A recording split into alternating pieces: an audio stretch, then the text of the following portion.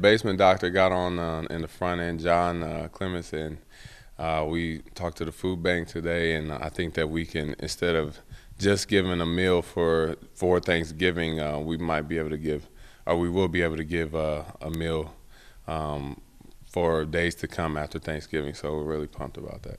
Right now, I'm actually in a group chat with a lot of my teammates, and the chat's called Brothers in Christ, and we'll send daily scriptures to each other, and every Tuesday we'll have either a prayer session, or we'll have like a teammate will run a Bible study, and then Thursday night our chaplain will run Bible study. So I've been learning a lot, and that's something that kind of started up this year. So having actual brothers in Christ on our team is really upped my faith, and I can come back and relay that to my fiance, and everything's well. So Christ has been doing big things in my life, so I'm really excited.